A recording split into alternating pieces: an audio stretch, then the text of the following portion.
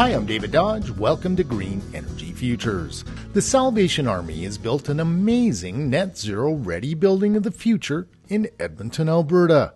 The funny thing is, they didn't set out to do that. They originally issued a request for proposals that asked for a run-of-the-mill, code-built building. We switched gears. So we did a cost estimate in 2020, and the project value came out at $23 million. Then we decided, what would it look like if we went to net zero ready, energy ready? And so we did a redesign just as we were going out to tender. The tender amounts came in within a percentage of our original estimate.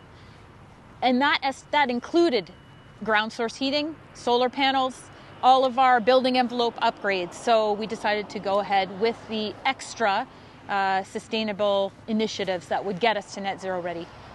When I say Salvation Army, you may think of brass bands, thrift stores, and volunteers ringing bells in the malls at Christmas time.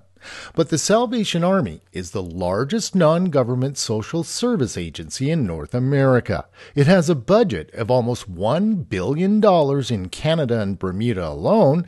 Sally Ann helps 2.6 million people per year, and does this with professional staff and 500,000 volunteer hours. Grace Village will be a vibrant community.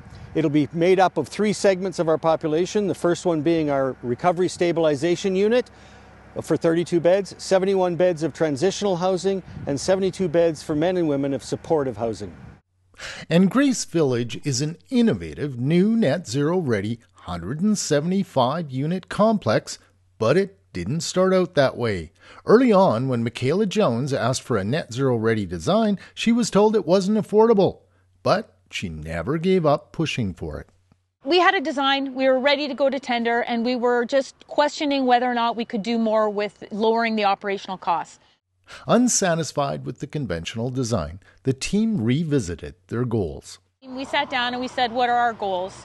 How do we be a global citizen within this context of climate change? And as a team, we decided that a net zero energy ready would be an achievable goal for this building. What happened next surprised Michaela. Then we did a redesign. We added ground source heating, we added a tougher building envelope, and bigger insulation, tighter windows, triple pane windows. And we went out to tender, and the price came in within a percentage of our original cost estimate. So we knew that we were on the right track. So they went forward with a net zero ready design. The project wound up costing about 4% more, but the majority of that was spent to overcome some site challenges that they encountered. So I've gone back through the numbers, and it's approximately $900,000 premium we paid on a $23 million construction budget. So that's about 4%. So we will make our money back in 4 years with our lower operating costs. It's pretty incredible. So how did they do it?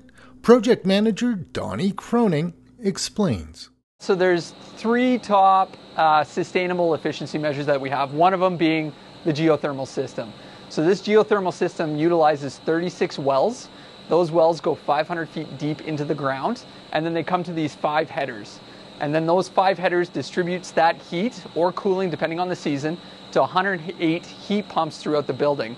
Now, the cool thing about that is these heat pumps are up to 700% efficient on cooling and 400% efficiency on the heating side of things. And on top of that, it doesn't use any natural gas. After temperatures soared to a scorching 37 degrees in the summer of 2021, the Salvation Army realized they needed to add air conditioning. This would have cost more to build and more to operate. The heat pumps cool even more efficiently than they heat the building. So the second cool, sustainable, efficient feature of this building is the envelope system itself. This wall, we have spray foam, 5 inches deep of spray foam. And then on the outside of the wall, we actually have rock salt insulation. And this rock salt insulation is another 3 inches deep. So overall, we're looking at about 9 inches deep for a wall system. And together, it achieves a R44 value, which is really, really good. So the third key sustainable measure at Grace Village here is the solar system. The solar system is a 236 kilowatt system utilizing 512 modules. The system provides the majority of the power for the building, including its electrical and heating systems. This all adds up to big savings.